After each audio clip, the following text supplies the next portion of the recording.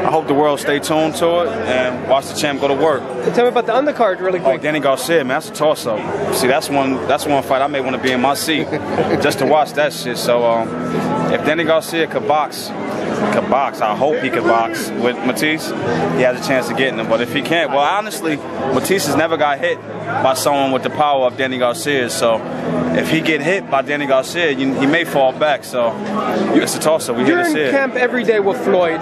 People don't understand how hard he works. Tell me about his work ethic for those who don't see him train like you get to. Well, he trains hard. We don't want to tell you all our formula, but you know, he works hard. He's the hardest working man in the business of all sports: boxing, basketball, football, tennis, soccer.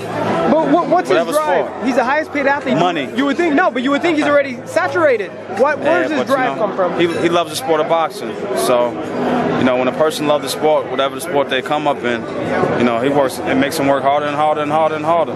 You know what I noticed? He was inducted tonight in the Hall of Fame, and people that he fought, like Diego Corrales, was also. What does that mean when you fight Hall of Famers yourself? Man, that's beautiful, man. It's a beautiful experience. I wish Diego was here just to witness it. If Diego was here, you know, he'll have his hands down. He'll praise Floyd just as well as everyone else is, and Floyd would do the same for him. So, you know, not in our own world, you know, it's a blessing to both fighters. There's a lot of talk this week on ESPN, other networks, Mayweather Pacquiao. Is that even relevant at this point? It's irrelevant, man. I don't even want to see Pacquiao fight no more at all, period.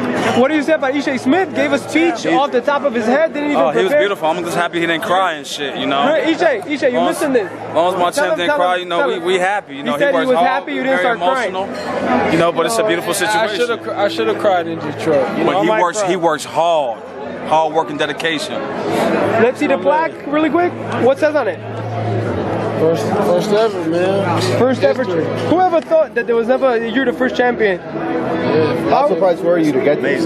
Yeah, I was surprised. You know, it's a surprise, but more so being the first ever and then just accomplishing it. Well, I'm trying to skip out. Hey, what is it? What is? There we go. We tapping you in. What does Dewan Blake bring to the table at the Mayweather Club? Oh, it's just hard work, man. He pushes you. Very good. Sam, see, that's the man y'all want to talk to. Trying to get away. I did mine, man. He got the best speeches in the whole wide world ever. I've been around a lot of fighters. I cleaned up today. When he got on stage, talking about 17 months out of all that, he didn't know what to say. Every time. I mean, unbelievable. Because I know Floyd felt it and everybody else felt it.